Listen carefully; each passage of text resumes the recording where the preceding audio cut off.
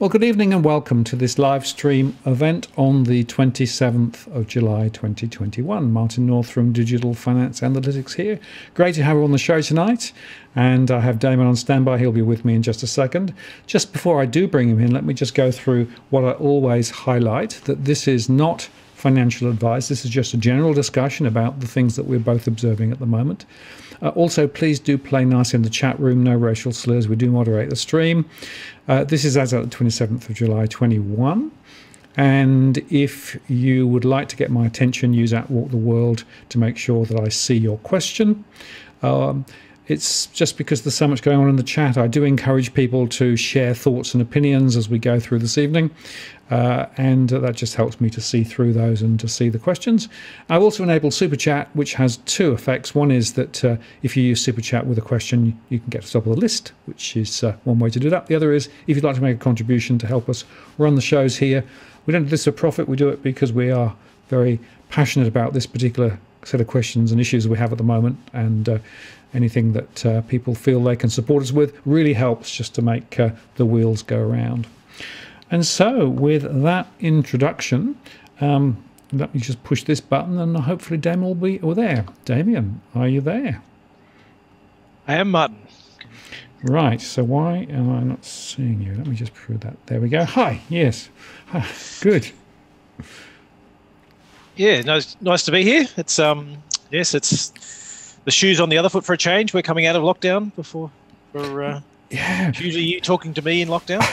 Well, it is interesting. I mean, you know, what we don't quite know what's going on. We know South Australia's coming out of lockdown. We know that Victoria's coming out of lockdown. We know that New South Wales is going in for another round of it, at least a month. My own view is it's more likely to be probably into October before it all shakes out. So we haven't reached the peak yet. So it's not looking particularly good, I'm afraid. It is looking like a long one for Sydney, and I think though, from an investment perspective, if we want to sort of look forward in terms of what to expect, I think really paying attention to what's happening in the UK is important at the moment.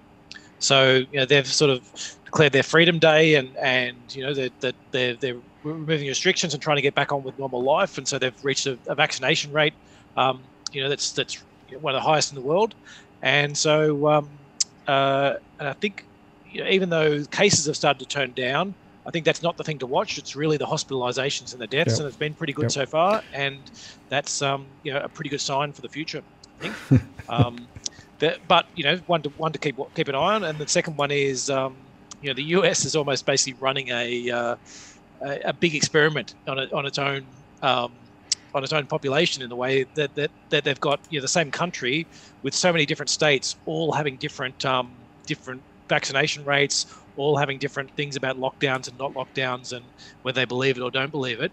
And so, I think you basically a little controlled experiment you have for to sort of see where the future is. And to date, it is to me looking as if you get the vaccinations there, and you can start returning to normal life. Absolutely, and I owe you an apology, Damien, because I've spelt your name wrong. Yes. I was doing it quick and I got in the wrong order. I do apologise. Thank you for not taking offence. No problems. So, look, there's a lot we want to get through tonight, but I think the fundamental question is, right, the markets, of course, have reached something of a high. In the US, they were hitting highs again. The price to earnings ratios have actually come back because the results have been so strong. So on one hand, there's a hypothesis to say there's plenty more runway for the markets to continue to grow, particularly as the quantitative easing programs continue. On the other hand, there are also people saying, no, this is actually now real bubble territory, and it's going to actually come back at some point. Not quite sure when or how, but things are really stretched. And if you look below the surface, you can see some signs. And of course, the China. The tech stock sector in China in particular is wobbling. That's having an impact in some sectors of the US. The quantitative easing programs are still there, but people are talking about tapering or not tapering in the Fed, etc. I think fears of inflation have pretty dissipated a bit. The bond markets have moved. A lot of moving parts. So give us your scenarios, Damien. How do you think about this when you're trying to make strategic investments decisions? I mean, it seems to me this is probably as chaotic as it's ever going to be. Yeah, there are a lot of moving parts at the moment, and so I think there's a. I'll start with the key thing that I've spoken about every time, and I'll keep speaking about it every time. Is we're not in a normal market. We are in a situation where central banks are supporting markets and governments are bailing out. People, companies, and sectors that perhaps should be going broke, and they're throwing as much money as they think is reasonable back into the markets. So, into the populations, and the populations are saving a lot of that money, and a lot of that money is ending up in markets. So that's our overall key thing to keep an eye on is, will there be policy error? And that's the part where I'll tell you where I'm expecting things to go, and where there's some risks to that. But the key thing we have to keep watching at each stage is that policy error. If governments and central banks think that we're out of this, and they wind everything back, and we're not out of it, that's the real danger. They're basically getting in front of themselves. So it's a bit of a nuanced view at the moment, which is, but I'll try and talk through the summary of it, and then maybe we can dig deeper into some of the individual parts. I think the last time I was on here, and probably the time before that as well, I was on talking about saying, and I think we're both agreeing that we thought the inflation was transitory. And in particular, one of the things which we were highlighting was that it's what we've been calling an inventory supercycle, in that you get this sudden rush of demand, people can't keep up, the orders all of a sudden shoot up, there's some problems with supply chains, so that they get dragged out, and the demand just gets higher and higher. And we saw that in the lumber prices, I think we spoke about last time, was one of the real sort of key measures of that, where they went sort of $300 or $400 a ton up to $1,700 a ton, and then collapsed back again. And that's one of those the signs that we're seeing that yes, this is an inventory cycle. So that's one part of it. The next part, and probably the key part, is what's happening in China, especially for Australia. So China runs an economy that is incredibly reliant on capital expenditure, both infrastructure but mainly building new apartments for people moving into cities. They're miles in front on that. They've got lots of spare stock, and so and what's happened is, as this inventory push has come through, industrial production in China has skyrocketed, and so China's used that opportunity of all of their industrial sector and their manufacturing sector running really hot. They've used that opportunity to wind back on all the lending, and wind back on the infrastructure, and wind back on the property side. And you can see that in the property sector in China has been absolutely decimated. The largest stock, it used to be the largest stock from an equity point of view. I think it's probably still the largest stock from a debt plus equity point of view, because they've just got so much debt. Evergreen is looking like it's going to go broke. So all its market pricing says it's going to go broke. I think they have a debt pile of at least 120, 130 billion that you can see. There's quite possibly other debt behind that, and their equity, which used to be bigger than their debt, has now shrunk to around about 10 billion in debt. So it's like it's 10% of the size of the debt. And that's just the debt we can see. Let alone, we suspect there's probably more sort of quasi debt sort of behind that. So so the China situation slowing down. Then we go across to the US, and you see within the US what's happening over there is we have a bunch of stimulus checks were sent out earlier on in the year, and that sort of got thrown into the US economy. There's a whole bunch of infrastructure stimulus coming. But that hasn't started yet, and infrastructure as well doesn't get off that quickly. It takes a while to sort of ramp up, and so there's this real potential that they've got this growth hole going to turn up, where China's rolling, the growth in industrials rolling off. They've already stamped out a lot of the excesses, or some of the excesses in the property sector. They probably will slam the accelerator back on in that sector once they're worried about it, but they do want to try and normalize their economy, and they know it's overbalanced, so they probably don't want to do that too quickly. They want to try and leave it as long as possible. So there is this real potential. You get this growth hole, and if at the same time you have central banks, withdrawing stimulus, tapering, and generally making a policy error, that could end up in a reasonably big market downturn. So that's the bad side. The flip side is they might come even sooner. And if we've had this later run of Delta, maybe we get another batch of stimulus, around the view of, hey, look, we're almost there, we're almost vaccinated. We've just got this last bit to get over. Maybe there's another wave of stimulus coming. There's also the reopening side of it. So, the US sort of, depending upon what happens in the UK, the US might well be reopening.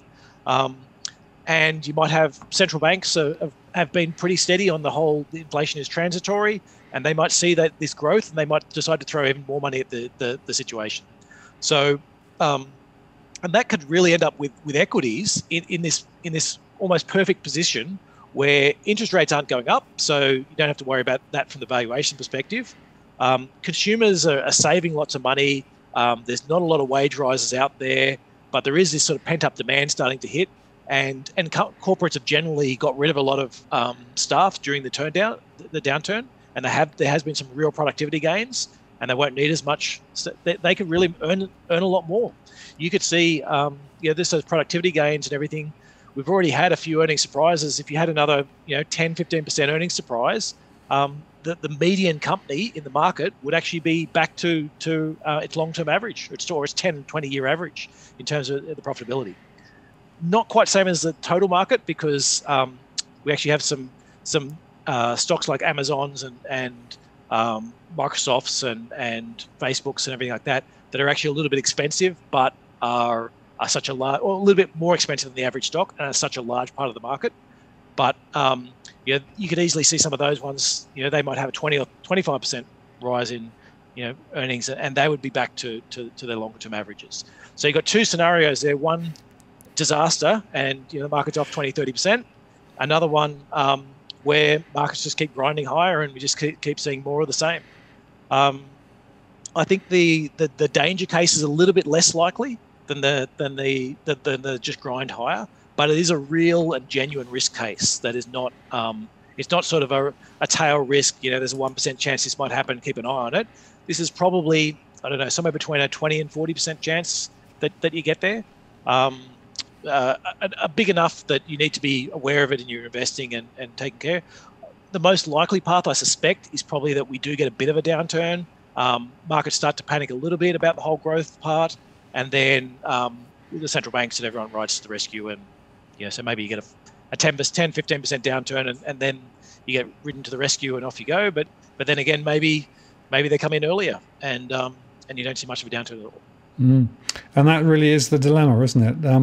Now, there's a bunch of things I want to unpack there, but just before I do that, let me just shout out to Smooth Operator. Smooth is going to run up his trivia flag again in a moment. So, folks, Smooth will be running a trivia quiz on the channel as we go. His spelling needs a bit of work as well. Yes, exactly right. Yes, we need some. Not just you, bud. No, we need some spelling corrections there.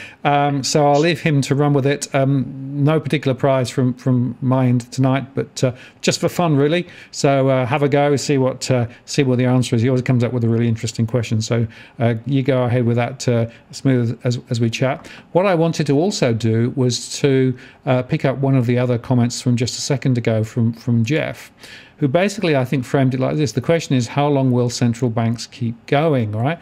And to turn it around, can central banks stop what they're doing, right? And there was a very interesting report that came out from the House of Lords, actually, literally just a couple of weeks ago, called Quantitative Easing, a Dangerous Addiction.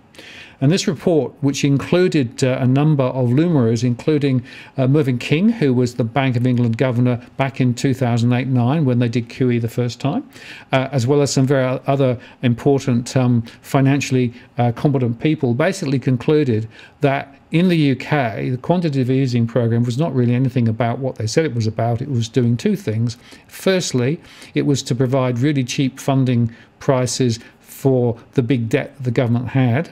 And secondly, the quantitative easing program was something that essentially was, very close relationship between Treasury and the Bank of England, to the point where the Bank of England has lost its authority and independence.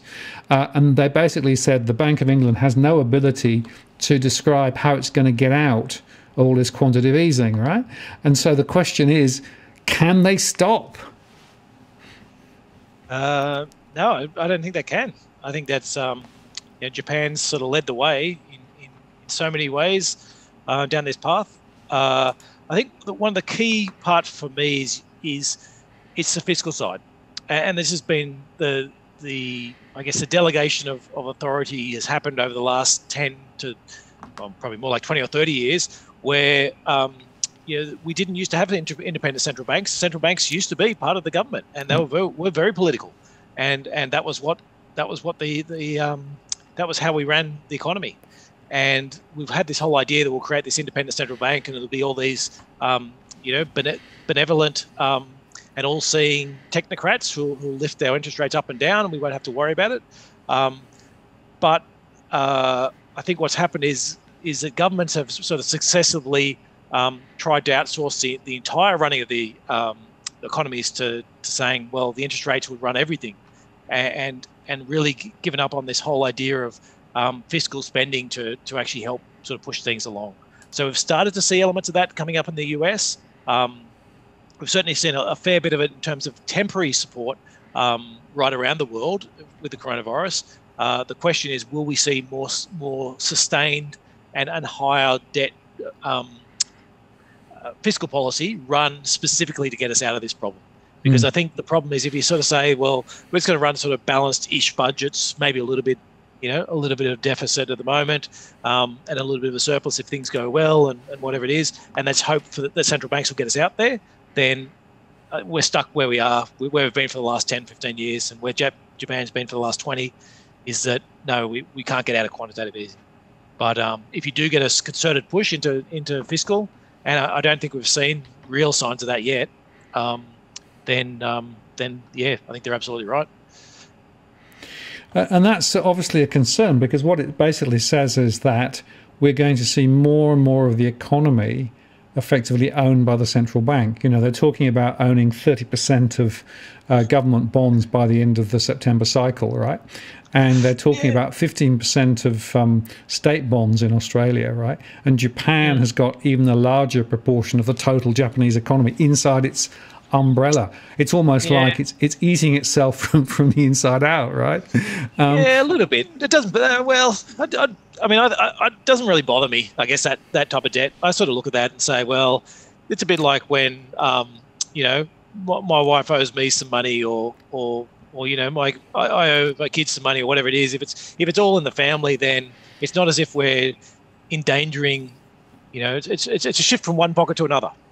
Within a family group, it's sort of saying it's. Does it matter? Does it matter from an external party? It's basically saying, if I've all of a sudden got an extra whatever, $10,000 of assets, and my wife's now got a $10,000 debt, or vice versa, from an outside party, the net worth of the Klassen household hasn't changed. It's one person's assets, the other person's liability, and so So from that perspective, I guess. To me, the Japanese scenario is really just it's a bit of accounting, shifting money from one pocket into the other pocket, and then saying, yes, the Japanese government's got all this debt, but actually the Japanese central bank has all these assets that from and if they cancelled them tomorrow, if they just said, all right, overnight we're cancelling all those assets, what would the effect be? I don't think the effect would be much. Maybe markets would be scared for a little bit, but I really don't think there'd be a lot of genuine effect. I think for me, I tend to look at all these on a net basis to work out how concerned I am about the size of debt, government debt levels. Well, let's talk about net. And there's one interesting slide I want to show you, which is this one, which is the term funding facility on one side of the equation. So that's the money that the Reserve Bank has given the banks, 187.7 billion, right? And on the other hand, how much money is going back from the banks to the central bank overnight in reverse repos at 328 billion. In other words, there's more money going back from the banks to the Reserve Bank than there is from the Reserve Bank to the banks, which sort of suggests to me they've run out of ideas in terms of actually creating momentum. Because the idea was that term funding facility was to allow them to lend. Of course, it controlled the rate, so it's driven the interest rate down. And I actually think that TFF was more about rate control than anything else. But it is an interesting observation that we've actually got more money sitting in the central bank. And in the US, we've got a repo market that is actually up to nearly $1 trillion. That's a reverse repo. So they've got the same problem there, right? So all this money that's being created, right, isn't going into the real economy because the banks can't swallow it, right? And so what they do in Europe is they've put a penalty on the money that's going back to the central bank. And then, of course, the central banks supporting the banks in terms of their profitability to keep the banking system alive. So we've got this really weird situation. I mean, I find it very hard to make any sense of it.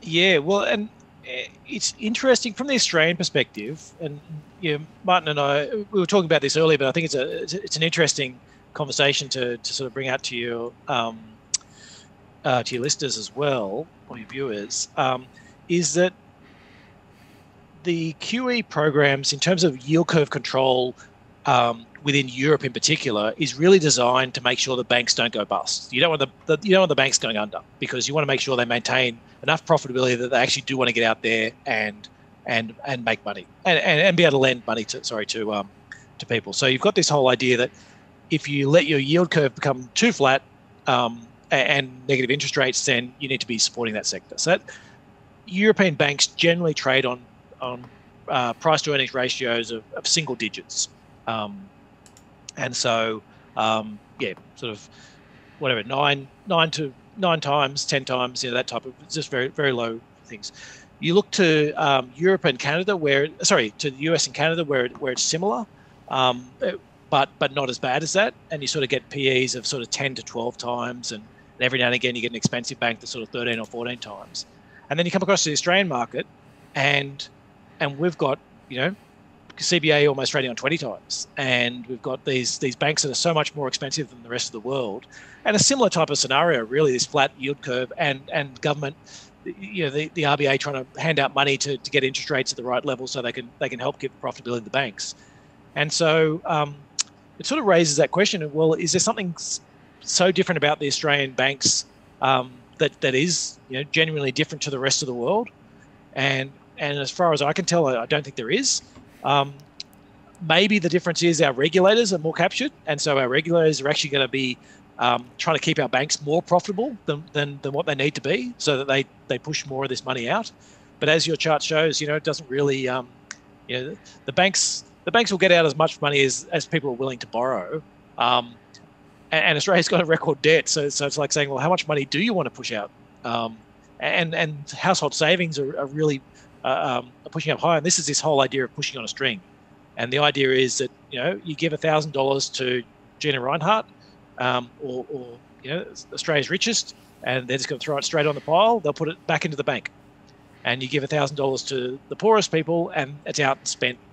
They're going to spend they're going to spend $2,000, and so that's the idea that if you can't keep pushing on this string, and you can't keep trying to let monetary policy do the work of fiscal policy. We've reached pretty close to the end of that game. We can make things worse, but it's very hard to make things better using only monetary policy from here. Yeah, absolutely. And that's really the point, isn't it? There is a limit, right? And I have asked a few people around both locally and internationally is, are we reaching the bounds in terms of what quantitative easing can do? They can go on creating more liquidity, right? But is it actually going to move the dial, right? Have we got to the point where effectively there's too much in the system already? It's already inflated financial assets. It's not going to the real economy. Interestingly, of course, in New Zealand, and there's some interesting comparisons between New Zealand and Australia, right? In terms of New Zealand, is saying, well, they might actually be putting rates up quite soon, later, maybe this year, August, maybe, And they're basically saying, well, we've got to try and start to get house prices under control a bit now that, of course, in New Zealand, the central bank there has a responsibility to think about what its policies are relating specifically to housing, right? Whereas in Australia, nobody really cares about that. It's not the Reserve Bank's issue. It's not the APRA's issue. It's not anybody's issue, really. So I can say it just goes like that, right? So there are some really interesting... And of course, it's somebody else's fault, right? And they all say, well, it's state planning, it's all that sort of stuff, right? And then the other point is that the difference between New Zealand and Australia is also quite interesting. It's the fact that New Zealand is turning up the capital requirements much more strongly than in Australia. Yeah. So the ratios, it's like New Zealand is saying, well, we think there's some risks in the system and we want to start addressing it, whereas in Australia, they're saying, no, nothing to see here, just to keep QEing. Yeah, and the other big difference, though, as well to remember with New Zealand is they're not New Zealand banks. The banks over there are all Australian banks that's the New Zealand operation of the Australian banks. So I think from a financial stability point of view, New Zealand's worried about making sure that that the houses and everything, the rest of the economy is going to work the way you want it to work, and you're not getting these the signals that are you're ending up with outcomes, unintended consequences. What I'm trying to get to. Whereas in Australia, we've got the two things to maintain: is we say, well, we need to keep these banks from going broke, because if the banks go broke, then nobody's going to get any money. Whereas in New Zealand, it's about saying, well, they're not going to. A New Zealand property price crash isn't going to bring down the entire. Well, we hope isn't going to bring down the entire Australian banking sector, because that's so much bigger. And so for them, it's about saying, well, we need to make sure the economy is doing what it's meant to be doing, and the banking system's doing what it's meant to be doing. Whereas in Australia, it's saying, well, we've got that extra constraint that we need to make sure these banks don't go broke as well, because then that'll make things dramatically worse. Absolutely. And it's interesting, of course, because the Australian banks are now obliged to hold assets in New Zealand, whereas previously they were able to sort of smudge it and blur it, and they can't do that now. So the New Zealand regulators said, no, you actually have to hold assets in New Zealand against the obligations that you have there. Yes. For that very reason, right? Because they were concerned. And in fact, they had an IMF report came out a couple of years ago looking at New Zealand, and they said, do you realise, New Zealand, how risk exposed you are to the Australian economy and banking system collapsing, right? And that's why they've actually done what they've done. So they've sort of ring-fenced the assets in New Zealand. They've increased the capital ratios to the point where Westpac at one stage threatened to withdraw its business from New Zealand because of the costs of the capital that was being asked to hold there. They haven't done it, but they were looking at it at one stage. So, interesting. So they say they were looking at it. Yes. Yeah, well, it was called, I think, who blinks first, right? Yeah, but I guess it's that issue. Not to push too far down this line, but it's the issue of saying, well, if you've got regulators treating banks as if they're more like maybe they should be treated, rather than trying to bend over backwards to make sure the banks can get whatever they want, then maybe that's maybe there's some sort of tension there. That's New Zealand's trying to resolve, where Australia's sort of perhaps leaning too far on letting the banks get away with, and making sure the banks are as profitable as they could be. Absolutely. And there's a bunch of really great questions. I hope we can get to all of them. I can't promise we will. But this is one from Evan, which I quite like. Are negative interest rates possible in the US? Can a reserve currency do that? Now, negative interest rates can mean the relationship between the rate at the central bank. In other words, if a bank puts money at the central bank, they get charged. That's what's happening in Euroland, isn't it? Or it can be interest rates at the retail end, right? Yeah. And there's a lot of difference between that. And there's also this difference between whether you got a negative interest rate in terms of I bought a bond that's going to pay me back less in time, which doesn't happen that often, versus I have a central bank which is supporting, say, the banking sector by effectively paying them to make loans. And so I think it is possible for the US to see negative interest rates. I think they're probably the least likely, though, to do it. Maybe there's an element of it being the reserve currency, but I think the bigger element is that they seem to want to, or certainly the Biden administration wants to get out and spend real dollars and get it into the real economy, into the pockets of people directly, rather than via the banks and hoping the banks will lend it out and everything will sort itself out. So of all the countries in the world, I think they're the furthest down that path. There will be some political issues they'll face, absolutely, and it could end up that if they do particularly badly in the midterms and Republicans get hold of both houses, then maybe that's all going to stop, and there might be people on the Republican side, willing to have a recession in order to get a president more of their liking through to the system. So there's certainly that possibility, but at the moment I'd say I'd be more worried about other countries and probably even Australia with negative interest rates before getting to the US. Yeah, and of course, Lowe has said several times now it's unlikely that negative interest rates are going to come here, although others are actually a little bit more coy about it, and they quote a couple of recent IMF and BIS reports that suggest that there is actually a place for negative interest rates in the system, right?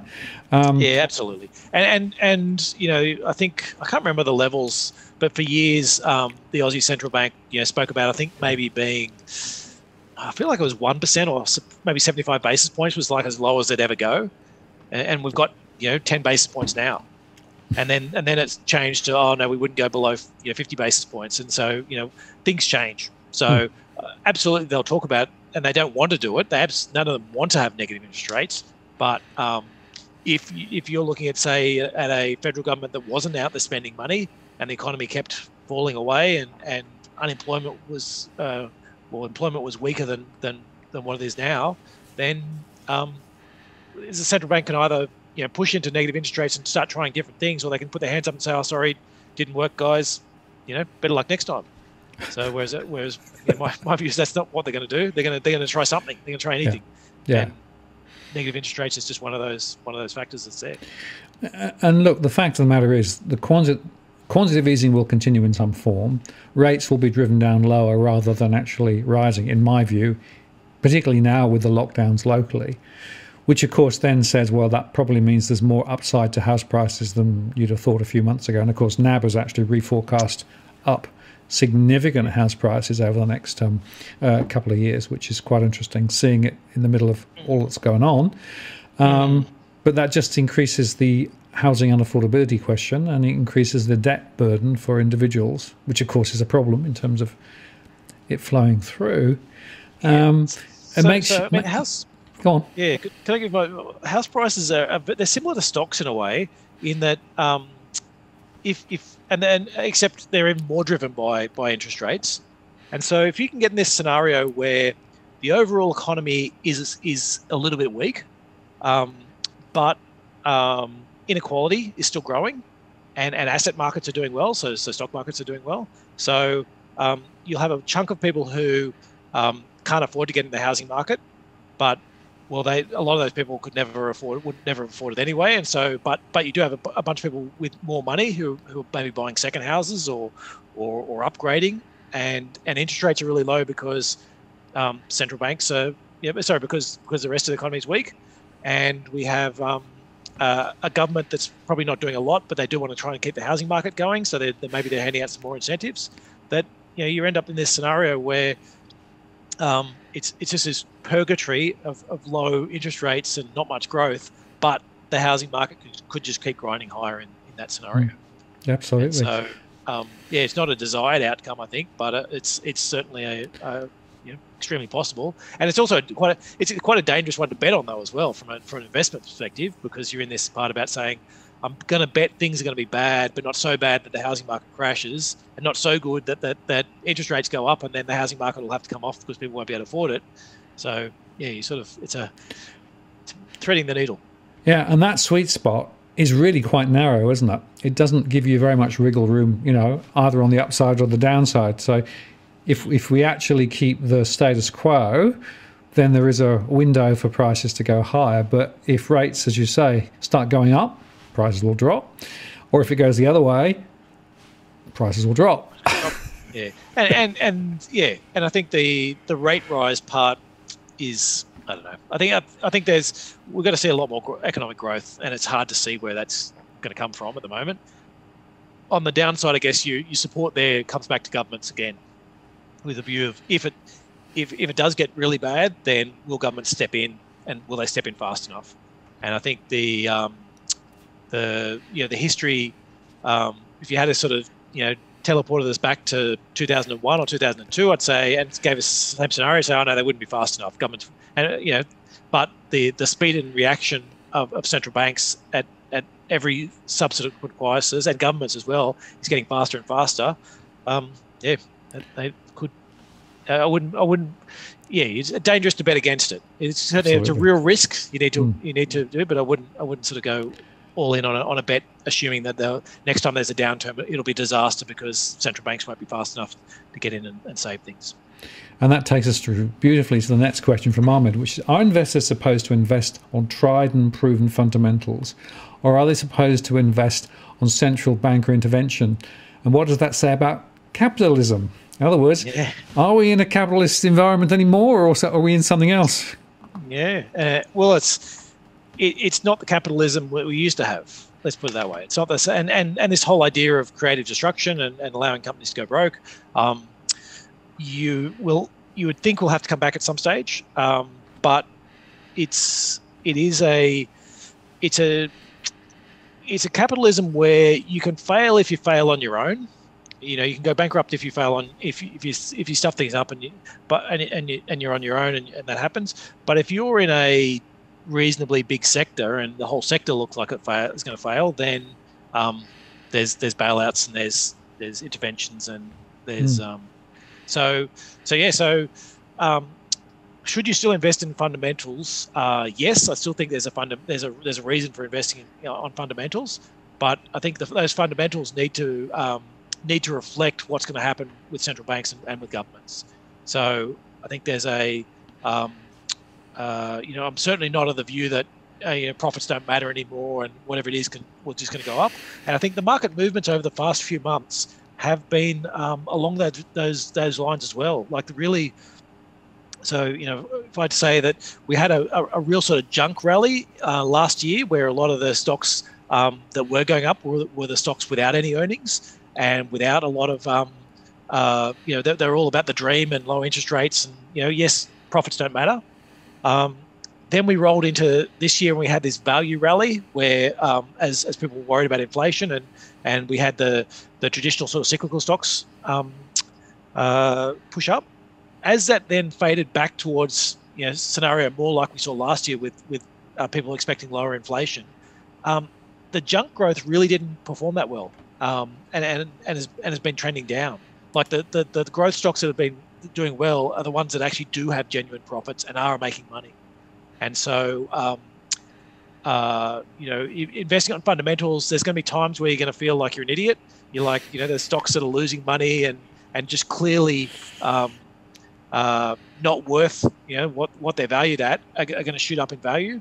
But eventually they will come back to a more normal price. And I think, that if you keep investing on those fundamentals, you will see those returns in the long term, and you'll have a much lower risk performance as well, because there's you pick a Tesla or some of these brand new stocks with no earnings and all the SPACs that are out there, and they can double and triple and quadruple in a very short period of time, and then they can be back down similar levels. And it's more about running with the bulls and trying to keep it in front of the herd for that one, rather than investing for the long term.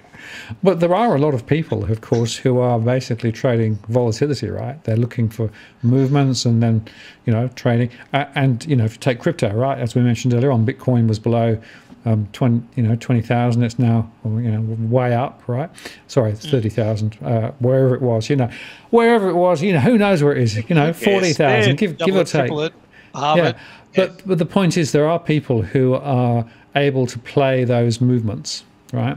Either directly or indeed using derivatives against the Bitcoin, and there was a strong short sell because of the price going up, all those things, right?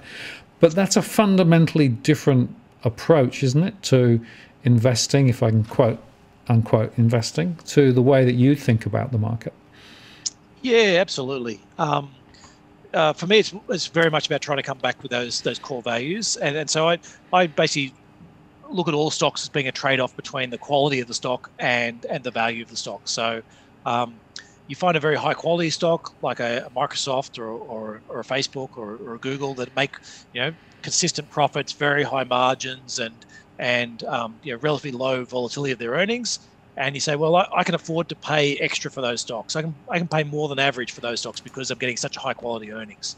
And then you look at something like a cement manufacturer, which is it's a fine company, very cyclical earnings. They go from making lots of money to not very much money over the courses of a number of years and back again.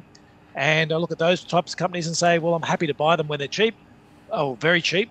But if they get up to sort of being average, an average cost, then that's when I want to be selling them. So, yeah, very much the idea is. Sorry, I was distracted by that. Sorry, that's just the trivia. So we're not asking you to engage in the trivia too. Yeah.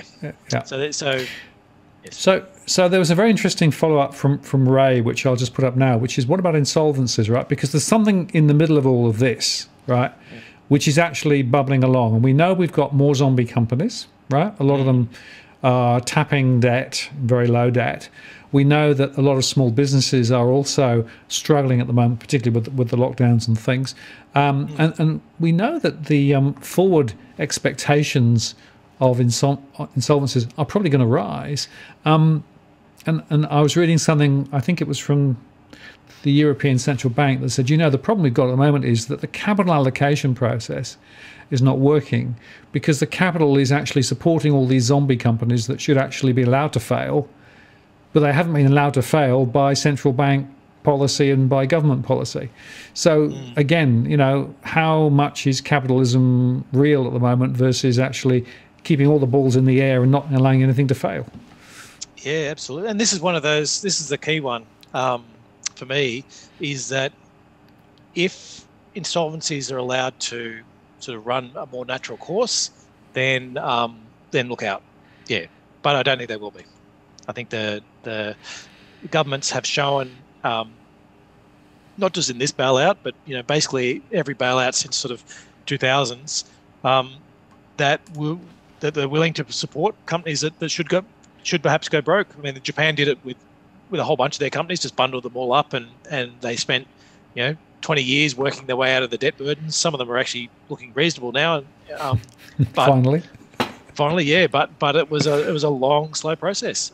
China did the same thing last downturn. They bundled everything to a bad bank, and off they went. We had in Europe the extraordinary case of the Irish government sort of having to bail out the Irish banks so that they didn't bring down the German banking system. There's the idea is very much that. That we will keep extending these insolvencies and keep preventing the insolvencies and just keep extending the current scenario. So key thing to keep an eye out for. I was of the view wrongly last year, sort of mid last year, I thought, look, the insolvencies will come. I thought, towards the end of the year, as it started to get to the stage where, or actually I thought about a year after the start of the coronavirus, I thought it'd be about the time that governments start saying, well, okay, we can only support companies for so long. But then the vaccines hit and came out way in front of any expectations, and I think that provided enough cover for governments then to say, oh no, look, we're almost through this. No sense in letting all these companies go broke now if we've only got another few months. And I think that case will be extended for the next, I don't know, couple of years, I suppose, in terms of it being, look, the economy is still weak. We can't really allow these companies to go broke just yet. We'll have to try and support, make sure that doesn't all come down. And then once the economy is strong enough, then we'll let them all fall over. But it's a bit like your whole quantitative easing part, where once you've started down that path, it is very, very difficult to then say, or anyone with kids will know, you set the boundaries. You let a child stay up, their bedtime's 7:30. You let them stay up to 8 o'clock one night. And now 8 o'clock is now the night, the time they have to stay up to every night. There's and then you let them stay at 8:15. Now that's it. A precedent has been set.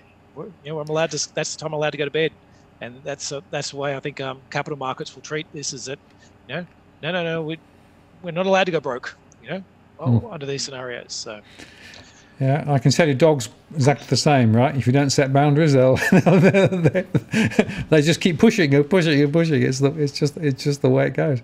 There was this comment from Xavier, which I think is actually very insightful. Capitalism does not allow for central banks to artificially suppress interest rates. That's the root of all these problems. They're not allowing for creative destruction, so asset bubbles are everywhere. I think that's exactly right. And where we saw it at the start of the when the coronavirus really hit, is you saw that in in debt spreads. So the amount of extra interest you had to pay for private companies to lend to them rocketed, and that was where the US Fed, which is actually specifically not allowed to invest in those securities, came and said, well, yes, we are going to invest in those securities. They actually didn't have to do very much, because just the act of them saying they're going to brought those interest rates back down. But the spread you can get on debt for taking a risk is very, very low at the moment, and which is allowing companies to borrow at rates they haven't been they wouldn't have otherwise been allowed to, and it keeps those zombie companies alive. But what is interesting, because I've done some consulting work for a few organisations, they still have massively high hurdle rates for projects, even though interest rates have come way down. Right, they're still looking for an internal rate of return of 12, 15, 18, 20%, which is interesting, right? Because that was the same sort of returns that you got when rates were at 7, 8, 9%. That's something not quite right there. Yeah, well, I think maybe when it's your money you're investing, in terms of those types of projects, and people realise that the world's an uncertain place. If I think I can get a 12% return, and things don't go as well as what I expected, and I only get I get 10% less than that, I'm still positive. I haven't lost money on the deal. Whereas if you're investing on a 2% return and things are 10% worse than what you thought, then you're making a big loss. And so companies for projects, they like to have that a margin of safety in either direction. Yeah, and I know the Reserve Bank's been banging on about that for some time as well. Let's go on to another conversation point. This is from Master Singleton from earlier on. What's your thoughts about investing in Taiwan semiconductor manufacturing companies, United Microelectronics Corporation, for example, due to the high demand for semiconductors and ICs? We know that there's a shortage at the moment. Is that an area that you're interested in? Have you looked at it? Have you thought about it? Yeah. That's, look, I could go on I could spend a whole podcast on semiconductors.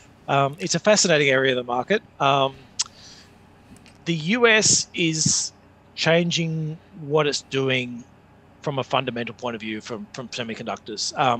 They had a big leadership, 20, 30 years ago, and they basically let other countries with a view that other countries would do the low value part of it. So Taiwanese semiconductor was one of them. There's some South Korean ones as well, but they had this idea that they'll just do the really basic stuff, and the US companies will keep doing all the really high-end exciting stuff. And what they found over time is that the people that got good at doing the low-end stuff wanted to keep moving up, and then because they were getting good at doing the low-end stuff, they were getting some more of the top workers and scientists, and so that meant these companies kept on growing, and Taiwanese Semiconductor, TSMC in particular, doesn't do the design and everything like that. They take everyone else's designs, and they're just the best at building it, which is very different to, say, an Intel, which sort of designs its own and then builds its own and sort of works it from there. And so, but I do think there's been this step change where the US sort of allowed it to go elsewhere, and now they're trying to bring it back. And so there are political risks as well with Taiwanese semiconductor, with Taiwanese companies in general, I think, and what's happening with China. There's political risks in terms of what China's doing as a response to this, and there's certainly going to be more money thrown at the US sector and US semiconductor companies by the US government.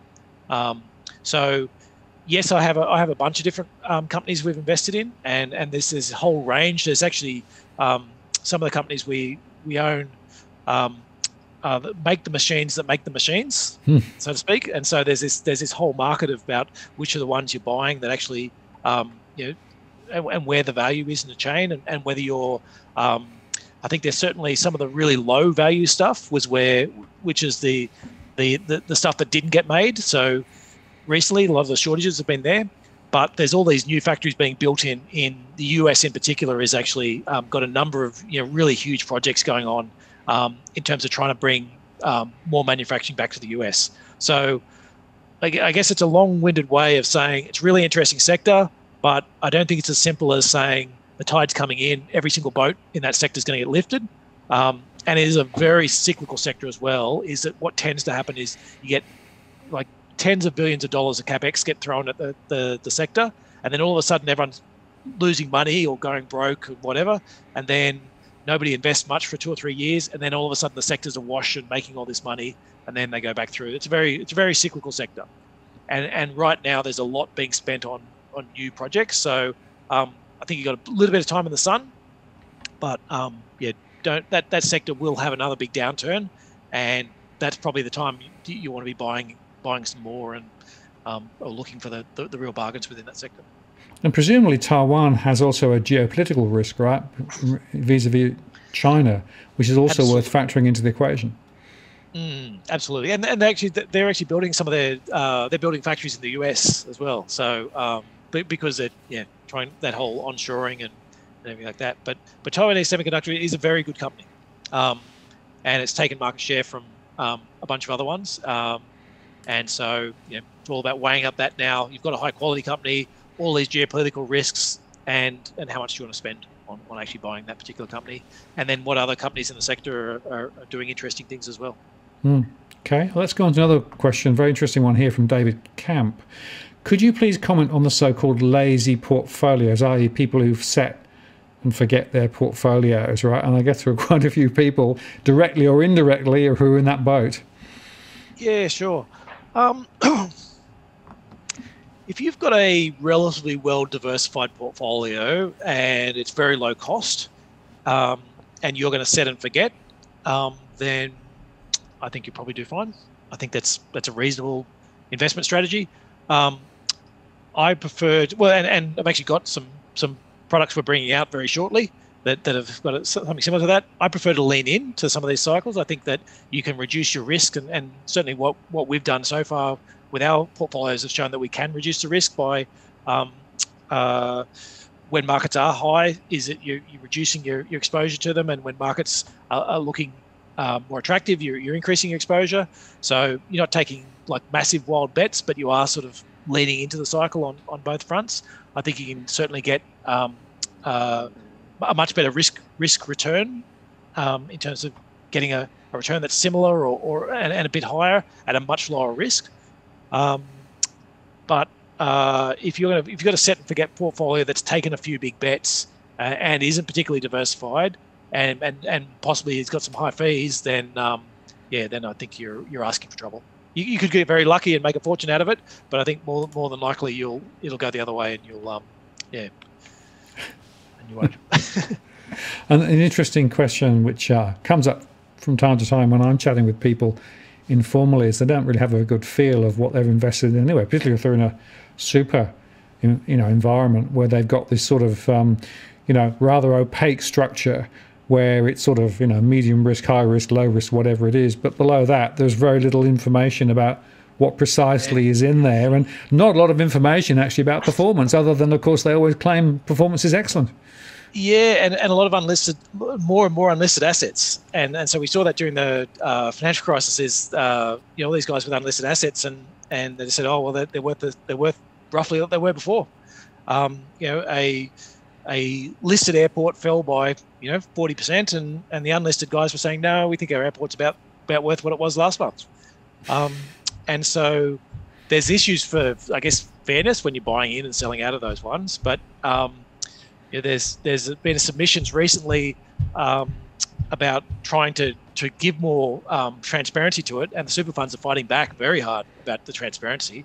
I'm sort of sitting on the other side, so I get to throw stones. I'm in the glass house, but I do get to throw stones at this one because I show everyone who's invested with me every single stock that they invested in and what sectors exposures they have, and they get the full gamut. Everything that's there they can see, with the view that, well, I'm not going to be their only investment. You know, it could be a central part of their investment. And then, but they want to know that if I'm investing in say, semiconductor stocks, which we are, then maybe they won't go out and buy them in their own name, or won't go out and buy as much of them. But yeah, so there's been this push for transparency, and I saw the I was just in the AFR the other day. They're talking about I think it was Australian Super commenting that they're saying, well, we've got these unlisted assets, and we're happy to tell you that they're worth somewhere between 100 million and 300 million, but we can't give you the exact details for privacy purposes and in case people trade against us or something. And you're like, just a minute. That's like a 3 times. I'm like telling you, Martin, your money's either worth 100K or it's worth 300K. I can't really tell you which one's which, you know? Yeah. For most people, that's bloody important. A 3 times difference is pretty critical to the whole performance thing. Well, you know, and I know that the opaqueness in the system is horrible, right? One of the reasons why the tie-up with, you know, what the world happened was because you guys are so transparent, horribly transparent, actually. Uncomfortably transparent, I like to call it. Exactly. Yeah. Well, okay. Yeah, let's use that comfortably. But the point is, at least people know where things are and they can see what's going on. And if you compare that with the typical disclosure from some of the other funds, I mean, it's chalk and cheese. So that's worth something. Well, there was a fund not that long ago had to be taken to court to work out what the fossil fuel exposure was in their portfolio. So we figure we'll just tell people this is what it is, and if you want to cut it out, if you don't want fossil fuels, then tell us, and we'll knock them out of your portfolio. So, yeah. And the other thing, just as we're on performance, because we could have a whole show about fund performance and how to measure it, right? Which we won't do, but we perhaps could do. But one of the things I do observe is that the general performance of the fund does not necessarily reflect the performance of the individual investor in the fund. See what I mean? So, right. So you can basically say, well, the overall fund was, I don't know, up 20%, right? But when you look at the individual holding for that individual, right, and take account all the other costs and the transactions and the trades and everything else, right, quite often the real true return to that particular investor in the fund is nowhere near close to what that top level number was. And particularly for small investors. So it's so what's happened is the super funds have decided, it's sort of the industry standard has become that to report performance is the performance of the fund at a gross level minus any investment fees. But they don't take away the administration fees, because the administration fees quite often have this fixed component to them. So there's a fixed part and a variable part. So somebody who's got $100,000 in the fund gets a different performance to somebody who's got $200,000 or $50,000 and all that type of stuff. So it sounds very reasonable that, okay, well, let's show it before the administration fees, and then people can work out the rest themselves. The problem is now, because that's the way, you know, whenever these things happen, that's you push incentives that way, that then people change what they're doing. So now what you've seen over the last few years is investment fees have been coming down quite dramatically at all these super funds, but the admin fees have been going up on the other side, and so your net fee is about the same. But if you want to report your profitability, if you're a super fund who wants to report how well they're doing, then your numbers look better because your investment fees are lower, but your actual fees are roughly the same. So. And that means that the APRA figures that are being sort of rolled out and quoted, right, are a particular lens, right? But it's not necessarily the only lens you should apply when you're thinking about what performance really was. Absolutely. And the other really important point with all these is if you're looking at returns, especially now, you see all these funds that are going, look at how well we did over 12 months. A lot of these are the highest risk funds out there. And so they fell 30%, and then they rose 30% or 40% or whatever it is over the, you're not seeing the initial fall anymore, because that was more than a year ago. You're actually just seeing this rise, and so it sounds great to say, oh look, all these funds doing 15-20% per annum, but you're like, yes, but if you measure back to the start of the year, they've all done like 3 or 4%, and so it's important to say it's. You want to make sure you haven't got that low base effect. That same thing we talk about with inflation. Yeah, base effects. Yeah, you fall, and then it just looks great from the bounce off the bottom. Absolutely, yeah. So again, I think that the message is treat all of these performance statistics with a degree of caution. Ask some hard questions and drill down, because the actual real numbers could be quite different. Let's go on to another topic. This is one from Justin a little while ago, which was about is land a good investment or just good for a first home buyer at its high price at the moment? So the interesting question about land, we know that there's a lot of property development companies, land banking in Australia. In other words, they bought land years ago and are sitting on it, right? And they're sitting on it, watching the price go up and up and up and up and up. And eventually they might actually do something with it, right? I guess the question is that something which is applicable more broadly, or is it really just for the specialist land bankers? Oh, yeah. Look, there's lots of things going on with that. Probably the biggest thing I'd say is, the biggest thing, if that's your plan, is to look out for the new stamp duty. Or sorry, it's not a stamp duty, is it? The value uplift taxes they're putting on. So they're basically saying if you're basically buying on the outskirts in, say, a rural property, and then you're betting that that's going to get reclassified to urban, and all of a sudden you can build much more houses on it. That value uplift used to be a free kick for everyone. You bought a rural property that was worth whatever 500,000, and then next day at the sign of a pen it gets reclassified to urban, or you're buying property that you can build houses on, and all of a sudden you can build apartments on, and it goes from being worth 500,000 to being worth 5 million overnight. Is that now that uplift from the 500,000 to 5 million is going to be taxed? So there's less in a lot of, well, it's in Victoria it's happened, in New South Wales they're certainly looking at it. I think did they confirm that, Martin, that they're going ahead with it in New South Wales? It's certainly still in the works, but that they are offering the option, and they're going to roll it out more broadly, I think. Yeah, and then so and it sounds like an idea of something could easily take on and sort of end up in a lot of places. So that sort of reduces some of the risk, some of the upside you might have seen in the past. And the other interesting one for land, for me, is solar power is coming down at this dramatic rate, and batteries are as well. And one of the big problems with rural properties, or especially a lot of rural ones where in sort of more more remote areas, is getting electricity and other services put on can be very, very expensive. But solar panels and batteries are actually starting to reduce that cost significantly, and so maybe that means it does open up a bit more supply. So that's your main risk, is you're basically betting on, will Australia keep trying to constrain the land, or will they actually open up and sort of let more supply in at some stage? So and land, obviously you have holding costs. There's a holding cost you have that you without anything to offset it. So I much prefer to see investments where you can say, well, even if I hold on to it, if you buy a house that's expensive but you can rent it out, and you're like, well, even if I hold on to it, at least I've got this cash flow coming in, and that'll help sort of defray the costs. Whereas land, that's just not the case. Absolutely. And it is interesting because, if you talk to some people in the real estate sector, they'll say the land is actually where the value is. You might have a house on it, but you could easily knock the house down and put something else on it, or whatever. But it is the land, and it's the land that ultimately seems to be quite sticky. And then, of course, you've got this debate between those who say, well, we don't have enough supply of land, and therefore supply is the problem. And if you release more land, that would solve the housing problem, right? And you've got the other people, I'm in the other camp, that says, no, it's not about really the price of the land. It's about the availability of credit, because the more that credit is available, the more that it pumps up prices, and it pumps up the price of everything, including land. So it's very interesting to debate.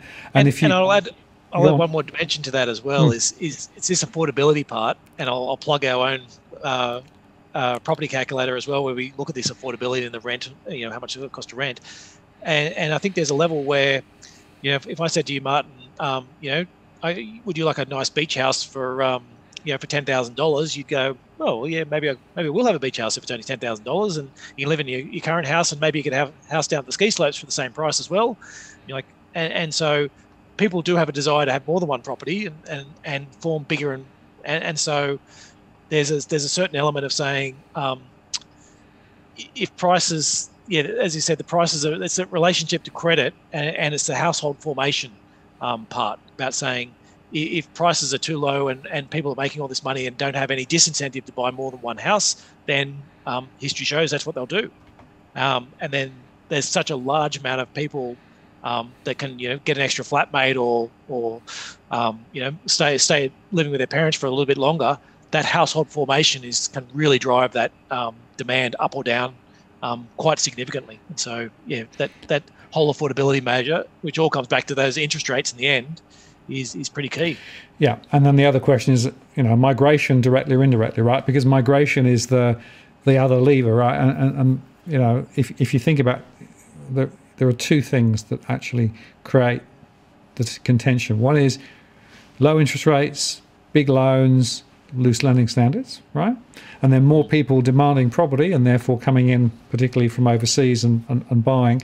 So if you have very strong migration, then the population growth is quite strong, whereas at the moment the population growth is pretty weak. And we also know we've got, 1.2 million spare properties across Australia. So, the old supply, I call it the supply lie, right? There isn't really an undersupply of property. It's just there's an undersupply maybe of affordable property, but the real estate sector and the construction sector continue to spruik the continued construction because that's what they do. Yeah, look, that's right. I have more sympathy for the construction sector than I do for the selling, because at least you go, well, okay, you're out building new properties and hopefully contributing, to it versus just selling, versus the two of us, Martin, buying and selling houses between each other and bidding the price up every time. And, I bought it for 500,000 and then you buy it back for 600, then I buy it back from you for 700. We just keep bidding the price up. We're like, it's still the same house. Nothing's happened to it. At least with the construction side, you're like, well, we've built some new amenities, and it means we can, people can have bigger houses, or we can have more households, or people can be happier, hopefully. But yeah. Yeah, very interesting. And with all of these things, it's never one thing, right? There's always it's a multifactorial, right? And that's why you find that regulators and central banks and other people just say, no, it's not negative, it's somebody else's problem, right?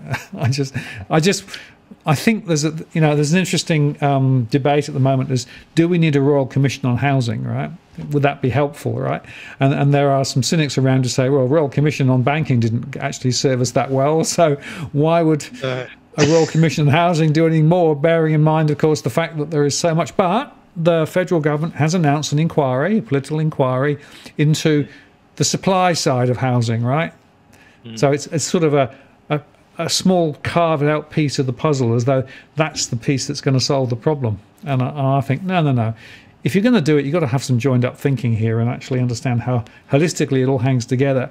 And there was a report done quite recently called Housing Taming the Elephant in the Economy, right? Arguing that actually, if you look at it holistically with all the construction, all the finance and everything else, what's happening with the housing sector is really trampling the rest of the economy. It's sucking the air out, and basically they argued for a holistic requirement to think about this. So they actually said, well, we need a Royal Commission.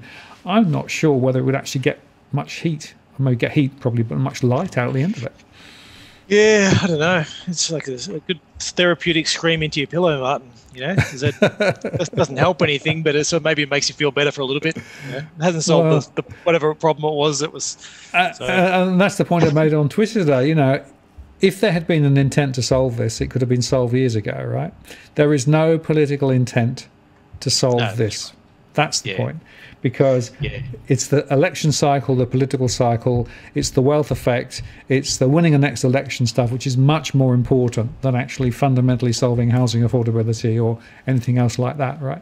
That's the problem we've actually got. So there's a mixed message and mixed agenda going on.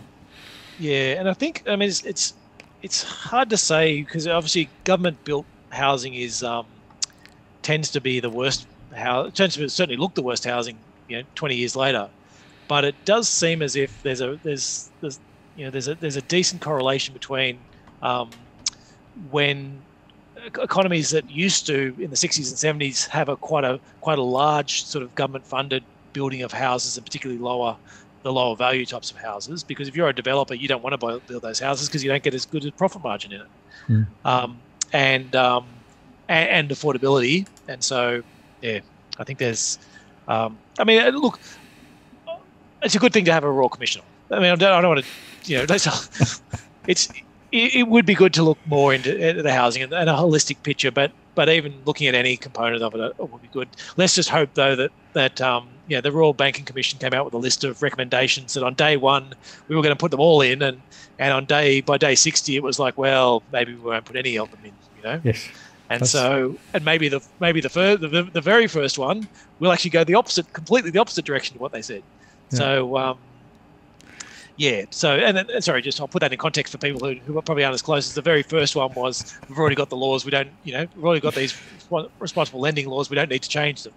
And now we're trying to change them. We're trying to make them easier. And so, So, and that was the definitive recommendation from the Royal Commission: keep those responsible lending laws, right? And yet they were the ones that were trying to be removed. They've sort of got stuck in Parliament at the moment, so they're still with us at the moment. And it's interesting that if you go back to the financial service inquiry that David Murray actually oversaw, he made a very important recommendation that he regarded the need for a super regulation. In other words, a regulator looking down as to what the RBA, APRA and ASIC were actually doing, right, to make them accountable, right? And guess what? That was the one that was thrown out immediately. Yeah. It's I think as well. I mean, a big picture sort of look at what's happened is we've had these, and certainly I'm looking for my industry in terms of financial planning and the issues that you had in terms of that vertical integration, is that there was a bunch of rules put in sort of 10 years ago, and I think they were largely skirted around, and that's the main problem that, the people who ran into trouble like AMP and IWF and a few others, was that they're like, well, whatever you're doing is designed to sort of, so that you don't have to do what the rules told you're meant to do. And then that was sort of the real push behind, which is why I said, a lot of these responsible lending laws and other things was like, it was a lot of it was about saying, you just need to apply the rules you have at the moment and not let people cheat them. And and so I think that's where I think in the housing side, it would be good to shine a light on those parts to actually come back to things that we know what most of the answers are, and they've come out. There's things, whether it be broad-based land taxes, and so you actually create a cost for make it easier for people to move, and you don't sort of tell people that if you want to change jobs between one side of Sydney to the other, you're going to have to spend 10 years worth of savings to do it in order to move and pay their stamp duties. And you try and make it incentivize people. Somebody who's husband's passed on and all their kids have moved out. You want to encourage them from moving out of a 5-bedroom house in the suburbs into something smaller, whereas the current system discourages it. And so there's all these things that would I'm assuming in a Royal Commission would actually show up and point them out, but we know they're all there, and they've come out in any number of different surveys. But it'd be nice to remind it again of them, and maybe one or two of them might get picked up on, and hopefully we'll chip away, and eventually, I don't know, maybe I'm being too optimistic now. Maybe we'll eventually end up with a working system, but now I'm just talking crazy. Well, good to be optimistic. That's what I think. Here's one from Evan, which I think is quite interesting. How do you think the government will approach wage growth with a drop in immigration starting to push up wages? I heard the recent labour shortage is starting to blow up the RBA models. It's a very interesting question, right, about wages growth, because the Reserve Bank is saying, there'll be some wages growth, but it'll be very slow over the next 2 or 3 years. And then Philip Lowe said, and in fact, if you allow immigration to start again, that's going to put more downward pressure on wages. Yeah, so these are the old wage growth models that they kept getting wrong, or the new ones that they've built since then? Good question. Have they got some new ones now? I'm hoping so. I think to their credit is, there's not too many people who would have put out that chart saying, hey, look, we've been forecasting wage growth wrong for like 10 years. Yeah. And there's a famous chart out there for anyone who hasn't seen it, that's sort of basically showing that every year the RBA was forecasting wages would go back to trend, and every year they didn't. And now they've sort of come out and said, look, we think a lot of that, well, they've come out at least acknowledging that's a problem, and they've said we actually need to see this wage growth and get it back. And recently they've come out saying that, okay, maybe all that immigration that we've been running, maybe that was actually was helping to cause some of the low wage growth. So I think absolutely that immigration does contribute to low wage growth. I think there's a bunch of different skilled wages sectors that just aren't skilled wages sectors. I think there's, if you look at the sort of, in theory, if you're trying to bring in, if you've got genuine skills shortages, then, and you're bringing in these skilled migrants to fill those, then theoretically the wages of those migrants should actually be higher than the people working in your economy, because we haven't got people to do this job. We need to bring in specialists from overseas to do it. Wouldn't you think you'd actually need to pay these people more to bring them in? But that's not the case. It's actually the opposite. And so, I think there's a very strong case to show that. So to show that immigration is at the heart of some of the low wage problems. Having said that, though, I don't think it's the whole story. I think there are also deflationary issues. I think there's been a huge loss of bargaining power from employees. Just the rate of unionization's gone down. Now with work from home being significantly more than what it was 2 years ago, a lot of developed countries around the world have opened themselves up now to competition for job roles from emerging markets that can pay much lower salaries. So I do think there's a lot of other things. There's a lot of other factors. I'm relatively hopeful we'll see a bit of wage growth. I don't think it'll get out of control. And I do think there are some quite significant pressures that could come back down to bear, especially if we did reopen the immigration, that could see wage growth, any sort of positive movement on the wage growth sort of wiped out. So I'm hopeful, but I'm certainly not expecting wage growth to get out of control. And I'm worried that we'll go back to what we used to do, and that'll see wage growth shrink. Yes, well, there's certainly a lot of people in Australia in my surveys who have seen no wages growth for a long, long time. Cost of living going up, wages growth flat, hours going down rather than up. That's why we've got a bit of a crunch at the moment in terms of many households. Yeah, and the other thing to remember as well is we've had a fair bit of structural change as well. So, if manufacturing that's suddenly taken off, or more home building, and they need to get more people to come and work there, and they need to convince whatever it is, somebody who is a laid off airline host or hostess to come and pick up some tools and help with the building, or sit or come work for a construction company and sit behind a desk or whatever it is. So there's a certain element of, you need to offer some higher wages to entice the people to stop waiting for their old job to come back and come work in a new sector. But that's by its very nature, relatively transitory, and it could flip back the other direction as well. Once the reopening happens, is that you'll go back to more people working in entertainment and fewer people working in some of these other some of the other newer sectors. Absolutely right. Yeah, well, I think there's a lot to play in there, and you can overlay education, you can overlay skills and investment in skills, all of those things, which are another area which I'm get frustrated about, because we're not focusing enough on building the labour force we need for the next generation. Frankly, it's that's the real question for me. And that's exactly, and that's for me as well. Yeah, from an investment perspective, you look at these and go, that's great. If you can bring in lots of people, you keep your costs down, and your companies get all the profits. So from an investment perspective, it works out that way. From a social engineering perspective, though, I'd much prefer to see that more wages are being earned, and you'll get more. You get a more sustainable long-term growth if you actually got wage growth and growing, and the benefits being shared more equally. That'll lead to sustainable growth, and it would be great to be able to see companies, rather than say we've got a skills shortage. We need to bring people in from overseas, and say we've got a skills shortage. Why don't we train a few Australians to do this role? Yeah, but you see, that's really the big question, isn't it? Which is, what is society for, right? Because it seems to me it should be more than just turning a dollar, and making shareholders richer, right? There's a bunch of other important values that should be as part of the story too. Yeah, absolutely. And so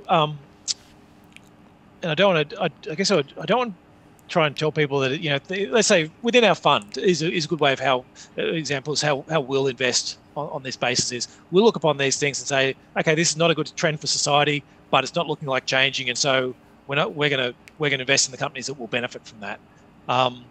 We have some ethical screens you can put on over the top with a view that some people don't want to invest in those companies, and they can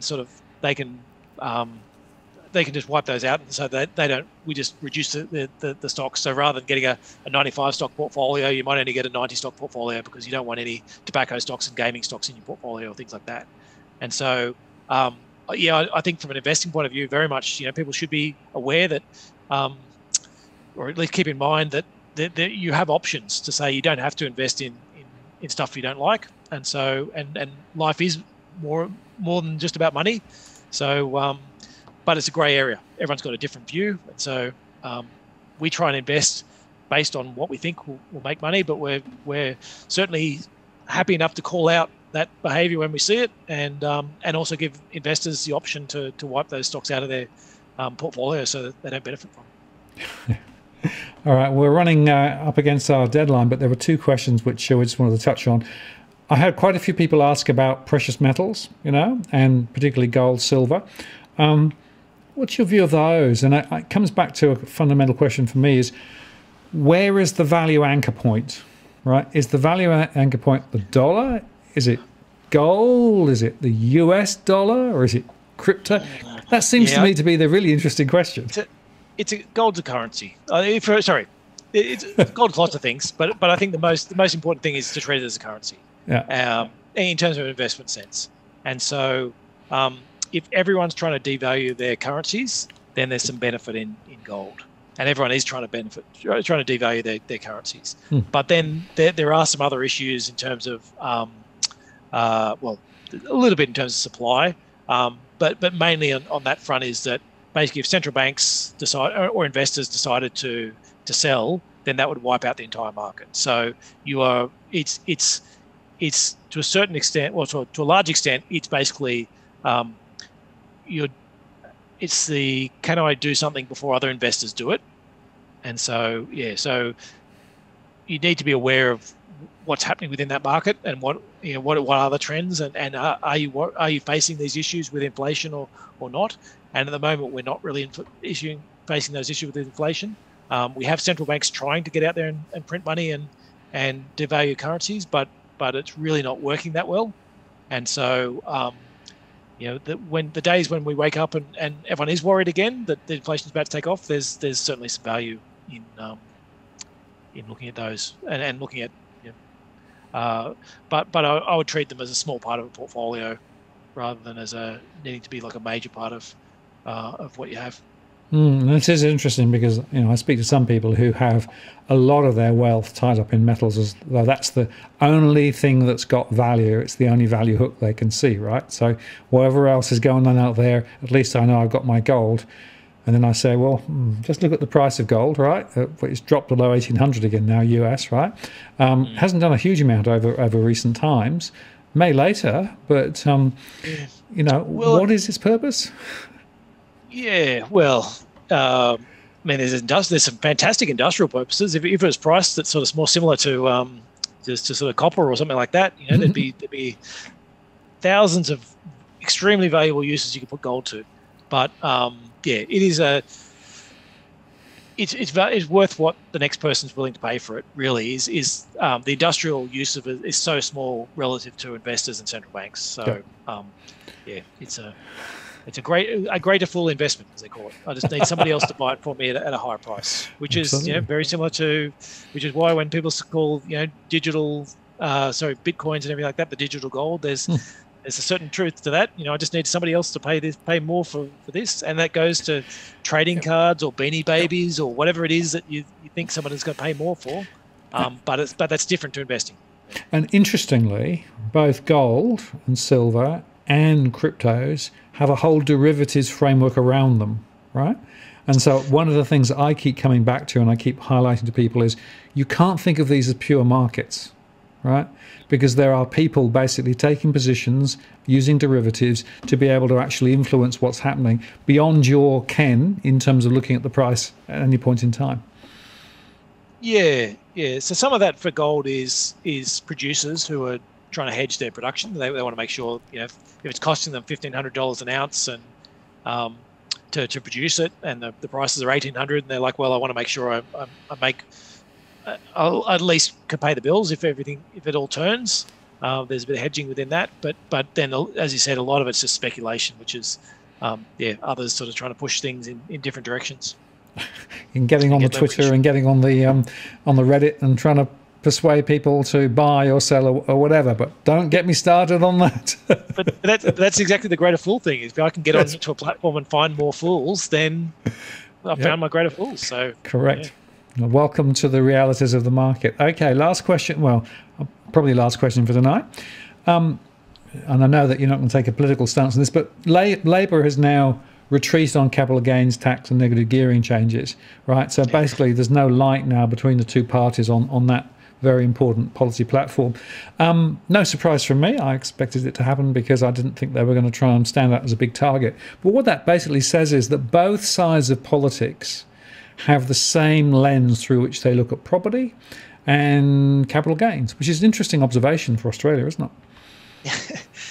Yeah. So can you tell me what the what Labor differences are to the Liberal Party? What are their major policy places? I don't know, not on those two, because basically they said, well, we'll let the capital gains taxes and negative gearing changes stay rather than and we're going to push through the wage cuts the tax cuts for high wage earners. Correct, exactly right. So they're basically following ScoMo's policy settings, right, on those particular things. So there's no light between the two.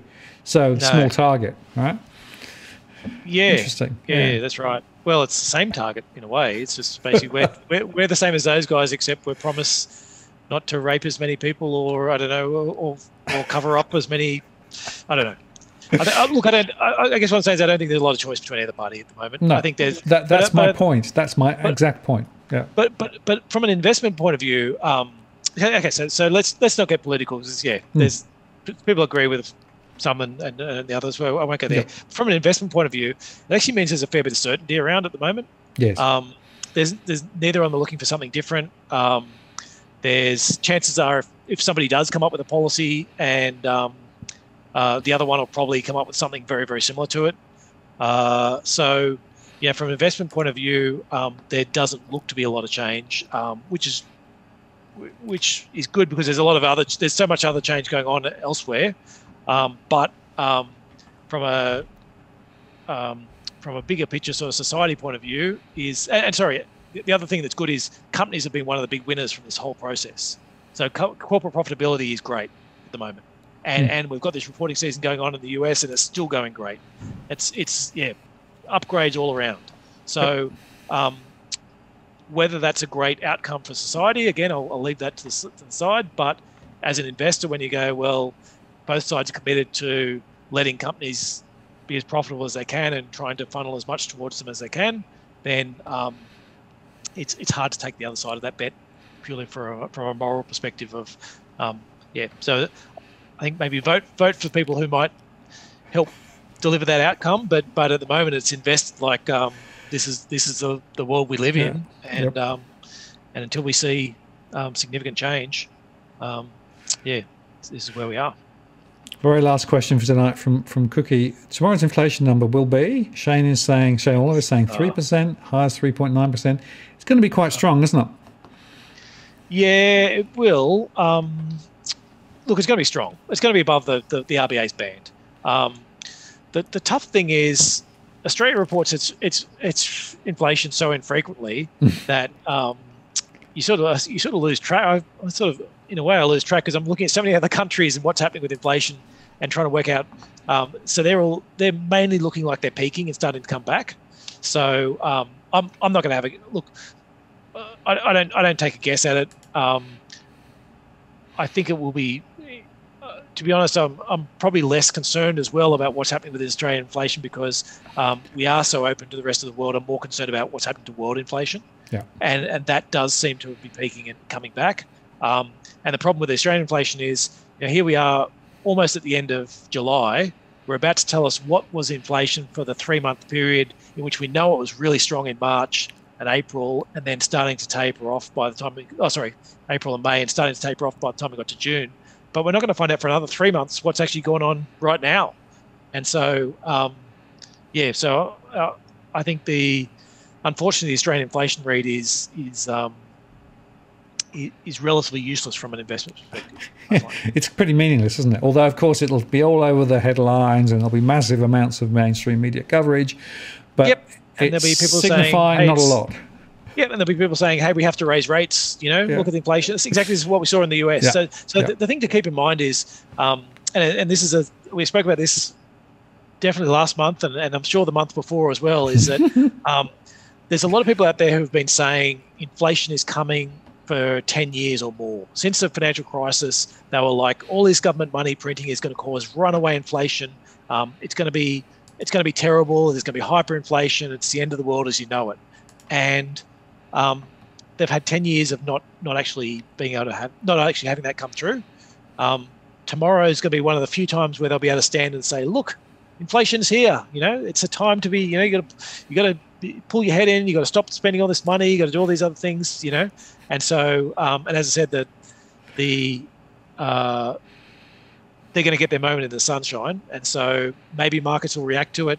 I think, I expect they won't, because I think they're more focused on looking at other countries where you get a much more an ongoing read in inflation. So looking very much to say China's struggling with inflation as low.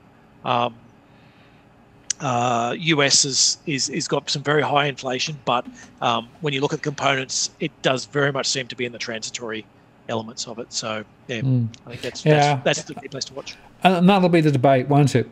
Transitory or not.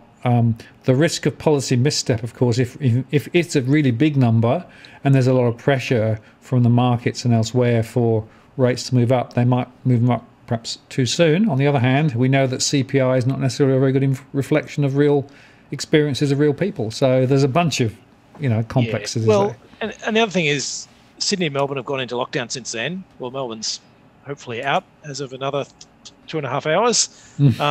But they're not going to. I find it highly unlikely that on a backward-looking measure like that the RBA would really be doing anything. I don't think they would. They'd look at the number of things that have changed and almost just go, well, it's meaningless. It's meaningless as a number, regardless of how high or low it comes in. What we really need to be looking at is what's going to be the effect of these city lockdowns and changes in demand and other things like that are going on right now. So I've got this here. They've got these series of at-rands inside the Excel spreadsheet, right? They push the button and out comes a number. It could be no better, no worse. Look, we've run out of time. I've got loads of questions we didn't get to, but Damien, I want to say thank you very much for your time tonight. Just to say, as I always do, if you want to find more about What the World Funds and Nucleus Wealth, go to whattheworld.com.au. There's a whole lot of information there. I think this association works really well in terms of actually sharing some thoughts. So, and register your email address. We'll send you out, information. Not only just there might be a little bit of sales stuff, but research information as well. We'll send you out, the latest what our thoughts are on these, and so you get to keep up to date with what's going on and how our thinking's evolving. Terrific. And hopefully we'll do it again at the end of next month.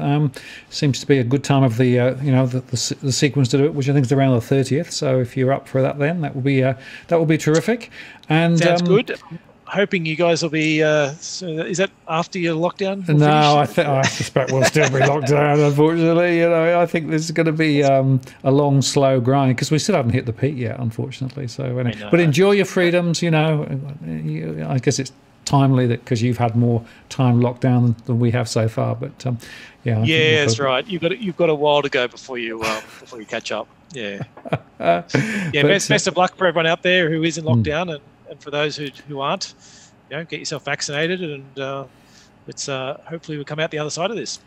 Absolutely. Well, thank you very much for your time tonight. Really appreciate it. I'm going to take you offline now and I'll just close out the show. So hopefully that worked. Yes, it did. Good. And just to let you know that next week you will have the pleasure of myself.